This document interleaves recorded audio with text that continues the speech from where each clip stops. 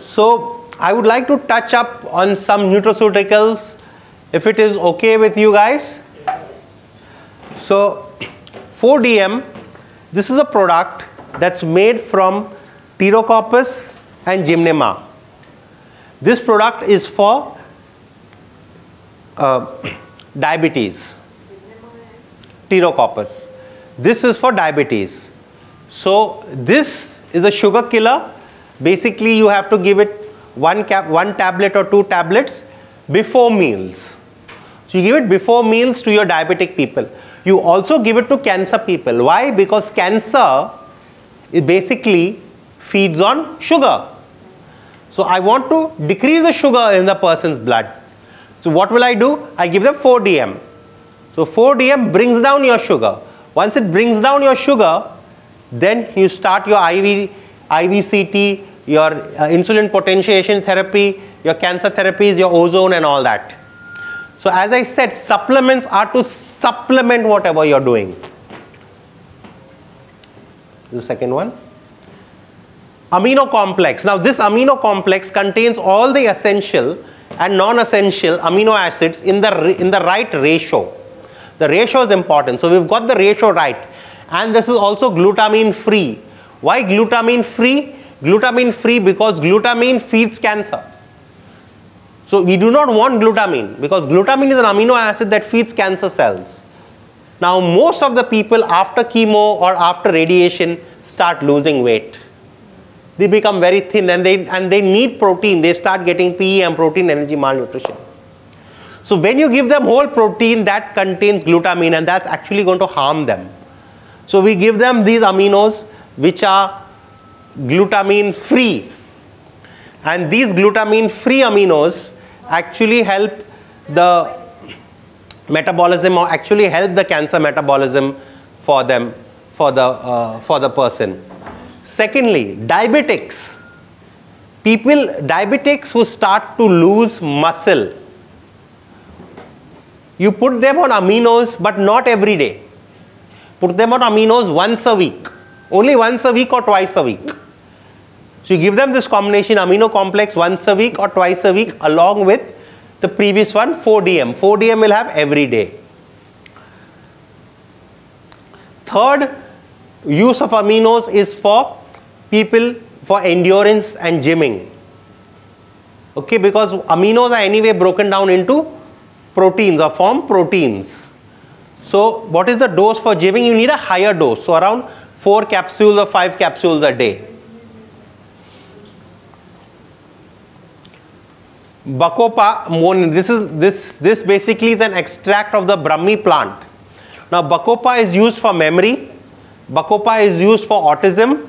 Bacopa is used basically in all neural disorders.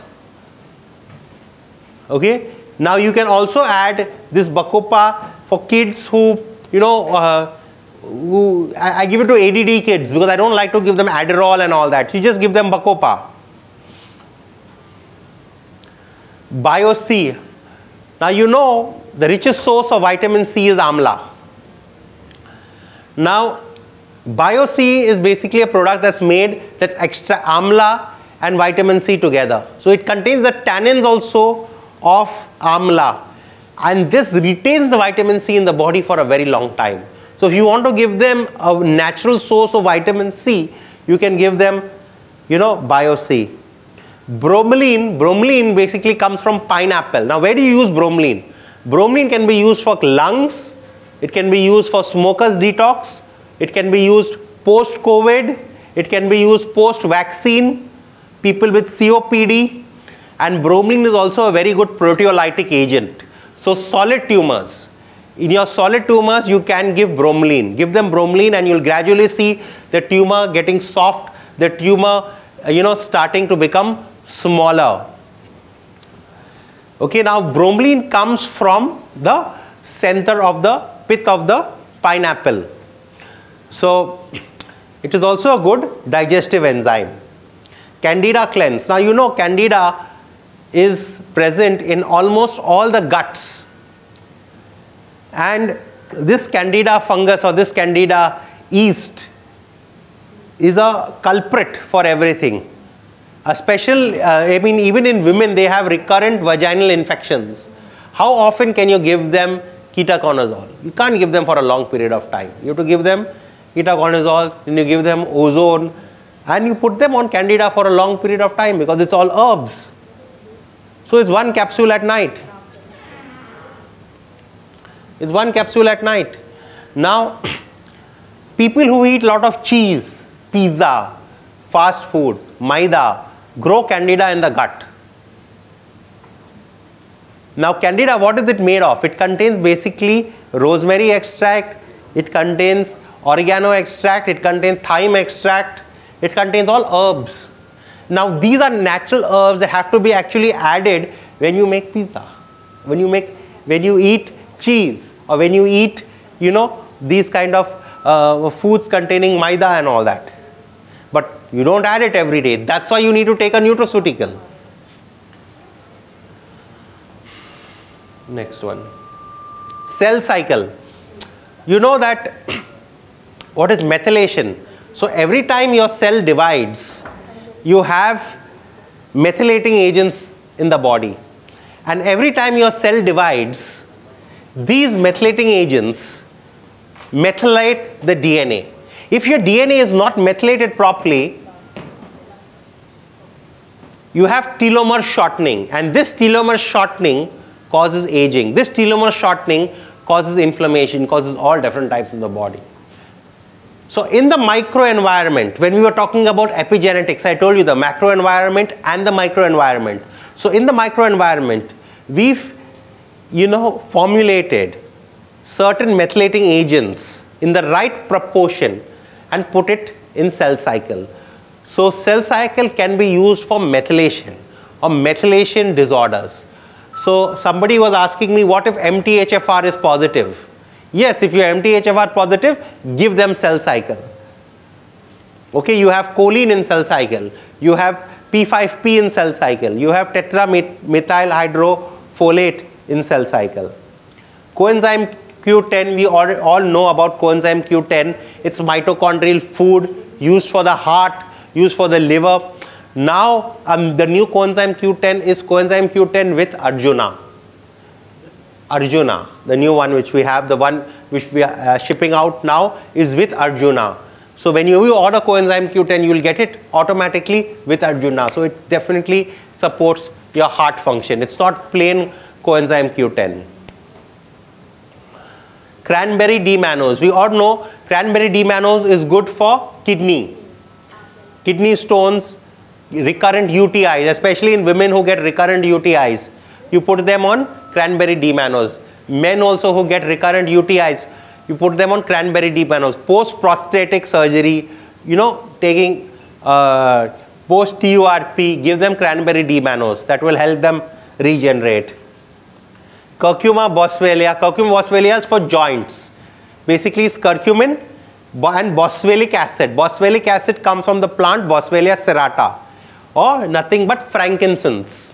That good smelling gum, and that's very good for joints. So all kind of joint pains and all, you use Curcuma boswellia. So Curcuma boswellia is for joints. Hesperidine. Now hesperidine and bromelain. Now hesperidine comes from oranges.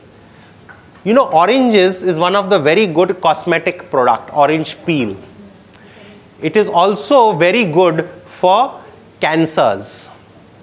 And it is also very good for varicose veins. So when you give hesperidine, I give all the people with varicose veins, I give them hesperidine capsules and hesperidine cream.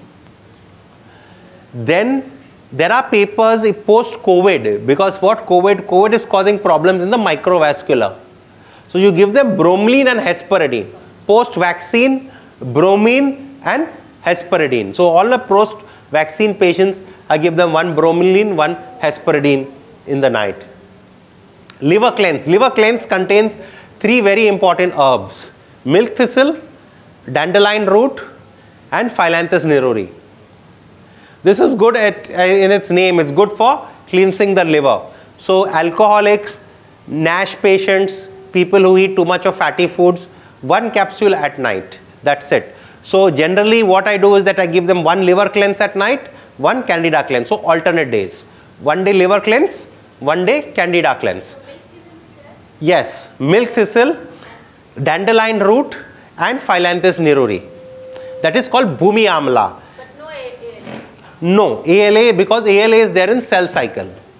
So because usually the patients who take supplements don't take only 1, they take a basket of supplements. Now they take 3 or 4. So it's not good to overdose in supplements. What I have seen today is what was happening in medicine some time ago. There's something called polypharmacy, where a doctor writes 3 different beta blockers for the same patient. What is the use?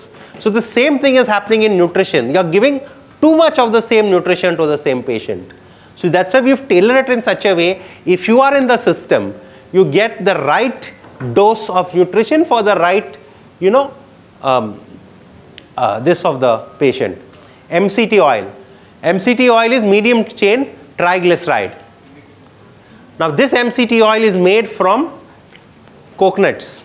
In coconut oil, what is the difference between coconut oil and MCT oil? Coconut oil contains MCT oil, but only 1 to 3%. Over here we have 98 to 99% of MCT oil, and MCT means C8, C10 and C12 chain. Now C10 and C12, these chains do not cross the blood-brain barrier. What crosses the blood-brain barrier is C8. So you need only C8, because C8 is also a form of caprylic acid. It's a derivative of caprylic acid. So having a good C8 and caprylic acid makes a good MCT oil. Now how do you know a test? You can't have a laboratory with you. Every batch you go to the laboratory and test, right? As a normal physician, you open and you taste. There should be no smell and no taste. If there's no smell and no taste, it's a good MCT oil. So melatonin, everyone knows about the melatonin. So we have melatonin with valerian root. So we've decreased the amount of melatonin and added valerian root, so that you can get good sleep. And also we give it in cancers. Nanocurcumin, you all know about nanocurcumin. So this is one of our flagship products, nanocurcumin, and this can be used for cancers. We have studies where we've shown that breast cancer cells have actually died. 80% of breast cancer cells have stopped dividing and died by addition of nanocurcumin. And these studies were carried out in the Department of Science and Technology, Government of India, and we have published these papers showing that the nanocurcumin is anti-breast cancer and has anti-cancer effects. So you have it both in powder and in capsule. Nano ashwagandha. So again, as I said, this nano ashwagandha is nanoparticles of your ashwagandha, so the absorbability is very high.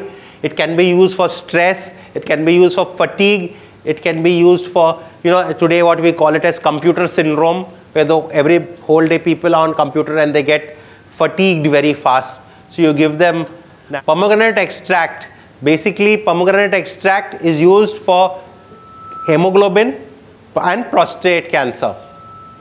So people with even benign enlargement of prostate or prostate cancer, or anything with recurrent urination in the males where they have the prostatic problem, you give them pomegranate. And you can also give them females who have low hemoglobin, along with the greens with wheatgrass, you give them pomegranate, and gradually you'll see it improving. Raspberry ketones, we all know that raspberry ketones are for weight loss. So people who are on a ketogenic diet, to boost it, you add raspberry ketones to it. If not a ketogenic diet, then Still you can take raspberry ketones. Your appetite comes down. But if you take 2 in a day, 1 in the morning, 1 in the afternoon. So If the appetite is already low then? Pardon? appetite is already low, then So then what happens is that it pushes your fat to form ketones. So your body starts, but when you're on raspberry ketones, it's important consciously not to eat carbohydrates, or try to eat minimal carbohydrates. Because if you eat carbohydrate, then you will not lose weight, right? It's a waste of your medicine. Nothing is going to have any side effect. But anyway, people who are on weight loss, they know that they are not going to eat much carbohydrate. So putting a raspberry ketone will give their metabolism a boost.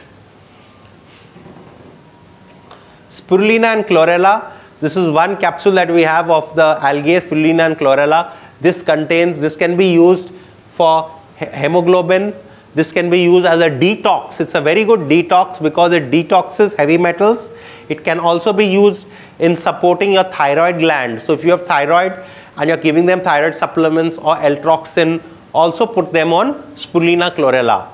So you can give them some iodine, put them on spirulina chlorella, and you give them your L-troxin, and gradually you'll see their dose of that decreases. Okay, so thank you so much, and it was really nice. And thank you for listening, and if there are any questions, you can just message me or call me or ask me right now on anything.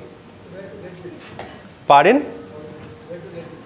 Yeah, so I have sent you the phone number in the group. Can you open the group?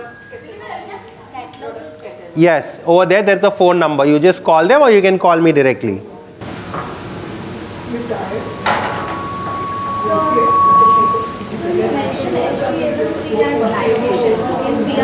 चलो now certificate.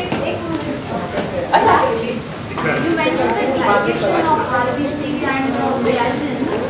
I didn't understand the relation. So I was trying to explain you what is glycation. So glycation means addition of glucose molecule to a particular cell. So when you add it to RBC, it is glycation of RBC. When you add it glucose to collagen, it is glycation of collagen. That's what I was trying to explain. So glycation of collagen is also good because that brings this in the face. Yeah.